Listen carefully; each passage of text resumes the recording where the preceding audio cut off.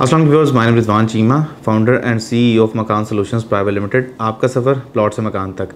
इस वीडियो में आपको जो लाहौर स्मार्ट सिटी में मैंने एक वीडियो बनाई थी that the new president is about to set that residential plots are being offered possession in less than 1 year time. अब इस वीडियो का सेकंड पार्ट है ये कि जो लाहौर स्मार्ट सिटी में मार्च 2022 में एक बहुत अहम अपडेट आने वाली है, वो ये है कि सेक्टर ए और सेक्टर बी का पोजेसन जो है वो मार्च और जून में रिस्पेक्टिवली ऑफ़र कर दिया जाएगा। सेक्टर ए में जो प्लॉट्स होंगे वो होंगे 10 मरला के, 12 मरला के कुछ कॉर्नर प्लॉट्स और कुछ 1 कनाल के प्लॉट्स होंगे जिनका पोजेसन ऑफ़र किया जाएगा। और जून 2022 में जो पोजेसन ऑफ़र किया जाएगा दैट इज़ 5 मरला और कुछ कॉर्नर प्लॉट्स होंगे विद एक्स्ट्रा लैंड 7 मरला के प्लॉट। इन दो प्लॉट्स के अलावा ये तो रेजिडेंशियल प्लॉट्स होंगे जिनका नंबर अराउंड 2000 प्लस माइनस बनता है। इसके अलावा कुछ कमर्शियल प्लॉट्स भी होंगे जिनका पोजेसन ऑफ़र किया जाएगा। अब उन कमर्शियल प्लॉट्स के बारे में बात करते हैं। कमर्शियल प्लॉट जो सोसाइटी की तरफ से अब तक सेल किए गए हैं वो 2 तरह के कमर्शियल हैं। नंबर 1 इसके 4 मरला कमर्शियल और नंबर 2 इज़ 8 मरला कमर्शियल। अब इन दोनों कमर्शियल्स की जो इंपॉर्टेंट बातें हैं मैं आपको वो इस वीडियो में एक्सप्लेन करता हूँ। फर्स्ट ऑफ ऑल कि ये जो कमर्शियल्स हैं इनके साइज़ क्या हैं, इनकी लोकेशन क्या होगी और इन कमर्शियल प्लॉट्स पे जो कमर्शियल की कंस्ट्रक्शन की इजाज़त है वो कितने फ्लोर्स तक हो सकती है, जो एलडी की तरफ से अप्रूवल होगा और जो लाहौर स्मार्ट सिटी की तरफ से अप्रूवल होगा। अब टोटल रेजिडेंशियल प्लॉट काउंट कीजिए तो the number is total around 2000 plus minus. इस नंबर में कुछ ऊंच नीच हो सकती है बिकॉज सोसाइटी की तरफ से अभी ऑफिशियली इन प्लॉट्स की अनाउंसमेंट नहीं हुई कि कितने प्लॉट्स होंगे जिनका पोजेसन ऑफ़र किया जाएगा। अब आते हैं कमर्शियल प्लॉट्स पे। तो मेरी ज़ाती राय है, I might be wrong, but around 200 से 250 कमर्शियल प्लॉट्स ऐसे होंगे या ज़्यादा भी हो सकते हैं कि जिनका पोजेसन फर्स्ट फेज़ में ऑफ़र किया जाए। वो कमर्शियल जो साइज़ होंगे वो जो 4 मरला के प्लॉट्स होंगे उनका साइज़ होगा 30 बाई 30 और इस पर जो as per RDA Rawalpindi development authority जो कंस्ट्रक्शन की इजाज़त है वो that is 39 feet ground plus 3। LD की जो परमिशन है 4 मरला कमर्शियल प्लॉट पे वो मोस्ट प्रोबेबली 50 फीट की है, यानी कि G+4 की कंस्ट्रक्शन आप कर सकते हैं, basement, ground, first, second, third, fourth. अब ये 4 फ्लोर ऊपर बनेंगे, जो नीचे वाले फ्लोर होंगे, टोटल आपको कवर्ड एरिया देखा जाए तो तकरीबन आपको 24 मरला का कवर्ड एरिया मिलता है, जो आप कमर्शियल प्लॉट से कंस्ट्रक्शन के बाद आप जो रेंटल वैल्यू रिसीव करेंगे दैट वुड बी 24 मरला। अब 4 मरला कमर्शियल प्लॉट की मैं पहला पॉइंट था साइज़, इस तरह मैं 8 मरला का बाद में एक्सप्लेन करूँगा, पहले हम 4 मरला की बात करें। तो 4 मरला में साइज़ का मैंने आपको बता दिया है, 30 बाय 30 का प्लॉट होगा जिस पे परमिशन जो होगी वो G+4 की होगी और बेसमेंट की भी परमिशन होगी। तो टोटल फ्लोर्स बन जाएंगे 6, यानी कि basement, ground, first, second, third, fourth. ये जो कमर्शियल की टोटल आप रेंटल वैल्यू वो मेंबरान जिन्होंने 4 मरला कमर्शियल प्लॉट में इन्वेस्ट किया है, either they have book the plot in overseas block और एग्जेक्टिव ब्लॉक, बट अगर वो सोसाइटी को ये एफिडेविट देते हैं कि they will start the construction तो उनको पोजेसन अर्ली मेंबरान को हैंड ओवर हो जाएगा। Nothing official yet but this is an assumption based on experience. अब आप बात करते हैं कि इनकी प्लॉट की जो लोकेशंस होंगी वो कहाँ पे होंगी, क्योंकि प्रॉपर्टी में ना सबसे ज़्यादा जो अहम चीज़ होती है वो होती है लोकेशन, और कमर्शियल प्लॉट में सिर्फ लोकेशन अहम होती है, बाकी सब कुछ फजूल बात है। कमर्शियल में लोकेशन प्लस जो एलिवेशन आपको अलाउड है, कितनी जो आप कह लें कि FAR फ्लोर एरिया रेशो वो कितना अलाउड है, और टोटल आपको हाइट उस प्लॉट पे कितनी अलाउड है, ये मेन चीज़ें होती हैं। सारे प्लॉट की वर्थ बनती है उसकी टोटल FAR रेशो पे और उसकी कमर्शियल हाइट पे। अब आते हैं सेकंड पॉइंट पे कि 4 मरला कमर्शियल प्लॉट की लोकेशंस कहाँ पे होंगी। आई एम नॉट श्योर कि 4 मरला प्लॉट्स की लोकेशन कहाँ पे होंगी, but one thing is certain कि 4 मरला कमर्शियल प्लॉट जैसे इस्लामाबाद में मैं हमेशा कैपिटल स्मार्ट सिटी से कंपेयर करूँगा, क्योंकि दोनों एक ही कंपनी के प्रोजेक्ट हैं, दोनों का एक ही डेवलपर है, दोनों का एक ही सब कुछ मैनेजमेंट है। तो as per the previous capital smart city record अभी इसमें जो 4 मरला कमर्शियल प्लॉट्स की लोकेशन होगी वो मोस्ट प्रॉबली सेक्टर्स के अंदर होगी।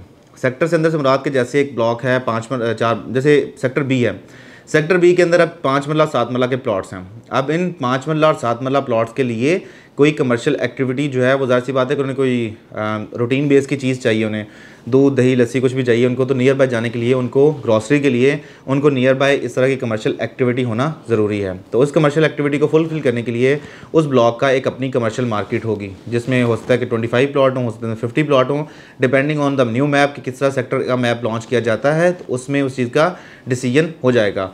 अब कमर्शियल प्लॉट्स की अगर बात करेंगे, 4 मरला कमर्शियल प्लॉट्स की लोकेशन सेक्टर के अंदर होगी तो आया वो सुप्रीम लोकेशन होगी या वो बुरी लोकेशन काउंट होगी।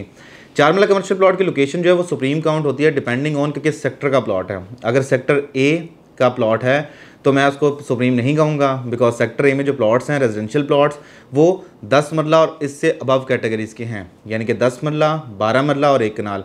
टोटल सेक्टर में अगर प्लॉट काउंट करो तो अराउंड 400-500 प्लॉट होगा। अगर 500 प्लॉट की मैं टोटल पर मेंबर पर हाउस मैं 5 मेंबर लगाऊं तो 2500, यानी कि 500 इंटू 5, लेट्स से 5 मेंबर पर हाउस लगाऊं तो 2500 अफराद का उन कमर्शियल प्लॉट्स पे फुटफॉल होगा एवरेज। ये मैं 4 मरला कमर्शियल प्लॉट की सेक्टर मार्केट की बात कर रहा हूँ। अब 2500 अफराद का फुटफॉल होगा तो क्या ये फुटफॉल डे 1 से आ जाएगा? तो ऐसा भी पॉसिबल नहीं है, क्योंकि अप्रॉक्सीमेट 1 से 1.5 साल 2 साल का टाइम चाहिए इस फुटफॉल को कंप्लीट होने के लिए। ज़्यादा हो सकता है, इस 2 साल से कम नहीं हो सकता। अब जो सेक्टर बी के कमर्शियल होंगे, क्या वो फ़ायदेमंद होंगे? डेफिनेटली, क्योंकि सेक्टर बी के अंदर जो कमर्शियल प्लॉट्स हैं, रेजिडेंशियल प्लॉट्स हैं, वो हैं 5 मरला के और कुछ 7 मरला के। अगर मैं सेक्टर बी के कमर्शियल रेजिडेंशियल प्लॉट्स काउंट करूँ तो लेट्स से जी 1500 प्लॉट्स हैं, तो 1500 प्लॉट्स हैं। अगर पर हाउस मैं फिर 5 की पॉपुलेशन लगाऊँ, एवरेज अप्रॉक्सीमेट, कुछ में ज़्यादा हो सकती है, कुछ में कम हो सकती है, but we are taking the 5 number as average. अगर 5 बंदों की पर हाउस एवरेज लगाऊँ, लेट्स से 1500 प्लॉट हैं, तो फिर आपका जो पर हाउस टोटल ब्लॉक की सेक्टर की आबादी बनती है दैट इज़ 7500। तो 7500 लोगों का फुटफॉल होगा उस कमर्शियल प्लॉट्स के लिए। एक सेक्टर के अंदर 20 भी प्लॉट हो सकते हैं, 30 भी प्लॉट हो सकते हैं, ज़्यादा भी हो सकते हैं, कम भी हो सकते हैं, depending on the new map which society will launch right before the possession. अब इन कमर्शियल प्लॉट्स का पोजेशन भी as far as the residential plot are concern, the commercial plot possession will be offered as soon as possible, क्योंकि अगर residential plots का possession दिया जाएगा तो लाजमी अमर है कि उसके लिए कमर्शियल प्लॉट्स का पोजेशन देना ज़रूरी है। अदरवाइज़ सोसाइटी में एक लैग आ जाएगा और डेफिनेटली लोगों को कमर्शियल एक्टिविटी के लिए बाहर जाना पड़ेगा, तो बहुत डिफिकल्टी क्रिएट हो जाएगी। तो इस चीज़ का बहुत बड़ा नेगेटिव इम्पैक्ट पड़ेगा उन रेजिडेंट्स के लिए जो फर्स्ट फेज़ में पोजेशन लेंगे और घर कंस्ट्रक्ट करेंगे। अब आते हैं जी 8 मरला कमर्शियल। 2 ही इंपॉर्टेंट बात है, नंबर 1 के इनमें साइजेस क्या होंगे, नंबर 2 के इसकी जो आती है इसकी लोकेशन क्या होगी, और तीसरी साइजेस के साथ ही मैंने आपको बता दिया कि इसका FAR क्या होगा, फ्लोर एरिया रेशो क्या होगा, और इसमें जो टोटल हाइट होगी अलाउड वो कितनी होगी। अब आते हैं जी पॉइंट नंबर 2 पे, जो बनता है जी 8 मरला कमर्शियल। 8 मरला कमर्शियल प्लॉट जो है, प्राइसेस का ऑलरेडी मैं मल्टीपल वीडियोस बना चुका हूँ कि 4 मरला कमर्शियल प्लॉट जो इस वक्त रीसेल में अवेलेबल है, प्रॉफिट पे अवेलेबल है। अगर आप 20% विद प्रॉफिट लेते हैं तो आपके पास अच्छा मार्जिन है, बट सोसाइटी के रूल्स बाद में आएंगे कि किस मेंबर को पोजेशन मिलेगा। अब आते हैं 8 मरला कमर्शियल प्लॉट की तरफ। 8 मरला कमर्शियल प्लॉट जो है उसके जो साइजेस होंगे वो होगा फर्स्ट ऑफ ऑल 40 बाय 45 का साइज़ होगा इसका, और अगर स्क्वायर यार्ड्स में बात करें तो 200 स्क्वायर यार्ड का प्लॉट। आप जो भी कमर्शियल प्लॉट बाय करते हैं तो आपके लेटर्स पर यार्ड्स में लिखी आती है वैल्यू। 100 स्क्वायर यार्ड का प्लॉट है 4 मरला का, और 8 मरला का प्लॉट जो है मोस्ट प्रोबेबली होगा 200 स्क्वायर यार्ड का। अब 40 बाय 45 इसको स्क्वायर यार्ड को अगर मरलों में निकालना तो सिंपल से इसका फॉर्मूला है 40 बाय 45 डिवाइड बाय 225, तो आपके पास 8 मरले आ जाता है। अगर आपने 40 बाय 45 डिवाइड बाय 9 कर लें तो आपको बस यार्ड्स में वैल्यू आ जाती है, यानी 200 गज का प्लॉट होगा 8 मरला का। 8 मरला प्लॉट की जो सेकंड इंपॉर्टेंट चीज़ है वो है FAR, फ्लोर एरिया रेशो, और इसके बाद आती है हाइट। FAR जो होगी इसकी, वो हाइट होगी इसकी, वो होगी G+5 की, most probably, I am not so certain, but chances हैं कि G+5 होगा। G+5 की हाइट के साथ 8 मरला कमर्शियल प्लॉट की जो टोटल एलिवेशन बनेगी that is 7 floors, basement, ground, first, second, third, fourth, fifth. तो अगर आप 8 × 7 कर लें तो 8 8 64, तकरीबन आपके पास 54 मरला का रेंटल वैल्यू आप इसकी रिसीव करेंगे, जो कि बहुत अच्छी एक रेंटल वैल्यू बनती है इन टर्म्स ऑफ, आप कह लेंगे आपके तकरीबन अप्रॉक्सीमेट भी काउंट करें तो तकरीबन 3.25 कनाल का रेंट रिसीव करेंगे, जो एक बहुत ही अच्छा नंबर है इन टर्म्स ऑफ 8 मरला कमर्शियल। अभी इसकी जो प्राइस सोसाइटी की तरफ से ऑफर की गई है बड़ी नॉमिनल है comparison to the other plots, other societies on the main GT road NH45। वहाँ पे एवरेज आपको 3 मरला कमर्शियल प्लॉट की जो प्राइस है वो मिलती है, जो 8 मरला की प्लॉट की प्राइस है जो डेवलप प्लॉट है। तो जब इनका पोजेशन आएगा तो जो मेंबर्स इस पे पहले पोजेशन लेंगे they will be the most benefited member, कि उनको इस चीज़ का एडवांटेज मिलेगा कि वो इसकी अच्छी रेंटल वैल्यू रिसीव कर सकते हैं। किस तरह कर सकते हैं कि 8 मरला जो होंगे, पहली बात लिमिटेड प्लॉट होंगे मेन रोड के ऊपर, और उन लिमिटेड प्लॉट्स के लिए जब जाहिर सी बात है डीलर नेटवर्क वहाँ पे साइट पे ऑफिस स्टार्ट होंगे, सोसाइटी का अपना ट्रांसफ़र ऑफिस वहाँ मूव होगा, तो जो हमारी फ्रेटर्निटी के लोग हैं सबसे पहले ट्राई करेंगे कि वो जाके वहाँ पे पोजेशन लें और अपने प्लॉट्स पे कंस्ट्रक्शन स्टार्ट करें, या कंस्ट्रक्टेड प्लॉट में अपने ऑफिस रेंट पे स्टार्ट करें।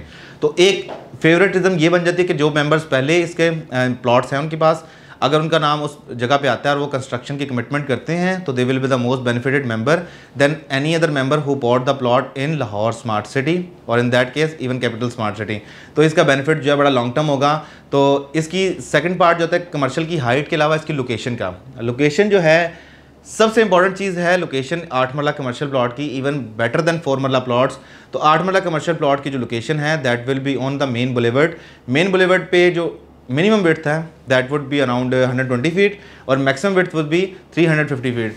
अब सोसाइटी की तरफ से ये जब ऑफिशियली बैलेटिंग के लिए सेक्टर्स का मैप निकाला जाएगा तो उस वक्त कंफर्म होगा कि 8 मरला कमर्शियल प्लॉट जो हैं वो किस जगह पे होंगे, क्योंकि अभी तो ब्लू डॉट्स जो हैं वो मेन रोड के ऊपर ही हैं। इवन तो 4 मरला के तो नज़र नहीं आते, क्या पता 4 मरला भी मेन 8 मरला की बैक साइड पे आ जाएं। There is a possibility, share possibility, but I am not so certain because Islamabad के मुताबिक यहाँ पे जो कैपिटल में प्लॉट्स हैं उनके सेक्टर के अंदर प्लॉट्स हैं, तो ये एक थोड़ा सा डिफरेंस आ जाता है। तो 8 मरला कमर्शियल प्लॉट जो है जब इनका पोजेसन ऑफर होगा तो मेरा ख्याल है कि ये उन मेम्बरान के लिए जैकपॉट होगा जिन्होंने 4 मरला में और 8 मरला में इन्वेस्टमेंट की, प्रॉफिट के साथ की डेफिनेटली, क्योंकि किसी को बहुत रेयर लोग थे कि जिन्होंने बहुत अर्ली प्लॉट्स बाय कर लिए थे विदाउट प्रॉफिट, बट 99.9% लोग हैं जिनके प्लॉट जो हैं प्रॉफिट के साथ ही हैं और उनका प्रॉफिट भी ग्रो करेगा जब उनका पोजेशनेबल प्लॉट मिल जाएगा, नंबर 1। उसके अलावा ग्रो करने प्रॉफिट से हट के उनको जल्दी पोजेशन मिल रहा है, यानी कि आपको 8 मरला कमर्शियल प्लॉट का 3 साल 3.5 साल का पेमेंट प्लान है और आपको पोजेशन मिल रहा है तकरीबन 1 साल के अंदर, 1 साल छोड़ दे 6 महीने के अंदर। अगर इसका वो उस पर पोजेशन लेके फॉलोअप ले लेते हैं तो यकीन माने कि आप लेट्स से उनमें से एक फ्लोर को भी सेल कर देते हैं तो आप उसी सेलिंग वाले फ्लोर से जो आपने सेल करेंगे उसी से आप अपने प्लॉट की कीमत भी निकाल सकते हैं, कंस्ट्रक्शन कॉस्ट भी निकाल सकते हैं, हर लिहाज से आपको उसमें बेनिफिट होगा, उसमें आपके पास लॉस का चांस बिल्कुल नहीं है। तो जो मेंबर्स ज़ाहिर सी बात है कमर्शियल प्लॉट ले रहे हैं उनके लिए ये एक बहुत बड़ा ले लिया है, जिन्होंने यहाँ लेना चाहते हैं उनके लिए बहुत बड़ा मेंबर है। और ये इसमें कोई फ़र्क नहीं होगा कि वो 4 मरला या 8 मरला कमर्शियल प्लॉट है वो एग्जेक्टिव होंगे या ओवरसीज़ होंगे, so for and so on, क्योंकि सोसाइटी ने सेक्टर ए सेक्टर बी लिखा है, उसमें ये नहीं लिखा है सेक्टर ए ओवरसीज़ या सेक्टर बी ओवरसीज़ या सेक्टर बी एग्जेक्टिव या सेक्टर ए एग्जेक्टिव। तो मेरा ख्याल है कि सोसाइटी की तरफ से सिर्फ कमिटमेंट बेस्ड होगा ये दोनों सेक्टर्स, कि जो भी इनमें पोजेशन मेंबरान कमिट करेंगे and they will get the possession and they will start the construction, तो उनको इसमें प्रॉपर बेनिफिट मिलेगा। सोसाइटी को टाइमलाइन देगी, मोस्ट प्रॉब्ली 45 दिन से 50 दिन का टाइमलाइन होगा कि कंस्ट्रक्शन स्टार्ट करने का। जो मेंबर इस पर कमिटमेंट में पूरा उतरेंगे उनको ये प्लॉट्स मिल जाएंगे। तो इससे फ़ायदा क्या होगा आपको, लॉन्ग टर्म फ़ायदा कि बाकी आपकी रिमेनिंग स्मार्ट सिटी में डेवलपमेंट जिस तरफ भी जा रही हो, बाद में लैंड प्रोक्योर होती रहे, डेवलपमेंट होती रहे, जो कुछ भी होता रहे, आपकी इन्वेस्टमेंट मोर देन सिक्योर हो जाएगी अगर आप कंस्ट्रक्शन करते हैं तो। और सोसाइटी को क्या बेनिफिट है कि सोसाइटी के अंदर एक बहुत छोटे से अरसे के दौरान 1 साल के अंदर वहाँ पे कंस्ट्रक्शन स्टार्ट हो जाएगी, जिसका बहुत बड़ा बेनिफिट सोसाइटी को ओवरऑल मिलेगा। तो ये मेरी ऑब्जर्वेशन है, ये राय है कि होपफुली सोसाइटी ऐसे ही करेगी और जब ऐसा होगा तो Lahore smart city Lahore reason के अंदर एक बहुत बड़ा ब्रांड उभर के आएगा। अब यहाँ पे एक और बात है, एक मेंबर ने लास्ट वीडियो में कमेंट किया था अबाउट लाहौर स्मार्ट सिटी, कहा था कि ये ज़्यादती उन मेंबरान के साथ जिन्होंने पहले पोजेशन लिया, पहले प्लॉट्स बाय किया, फर्स्ट इन्वेस्टर थे, तो उनको इसमें पहले सिर्फ पोजेशन उनको सिर्फ मिलना चाहिए, ओवरऑल सबको नहीं मिलना चाहिए। जो लेटर स्टेज पे किया या लोग पोजेशन नहीं लेते, सिर्फ प्लॉट्स मेंटेन करते हैं, तो उनके लिए नुकसान है कि बाद में सोसाइटी उनको प्लॉट का आगे पीछे कर दे या थोड़ा पीछे कर दे location wise. But point is कि जब भी कोई सोसाइटी स्टार्ट होती है, ज़ाहिर सी बात है आपने प्लॉट लिया तो सोसाइटी ने आपको प्लॉट इस कमिटमेंट पे बिल्कुल नहीं दिया था कि आप सिर्फ प्लॉट ही रखेंगे। सोसाइटी ने आपको ऑफर दी है कि आप अपने प्लॉट पे पोजेशन ले लें। अब let's say Lahore smart city के अंदर 10,000 प्लॉट बिका है फॉर इंस्टेंस, 10,000 में सोसाइटी कहती 2,000 लोग जो पहले मेंबर हैं, अर्ली मेंबर हैं, ये लेटर मेंबर हैं, वो प्लॉट का पोजेशन ले लें।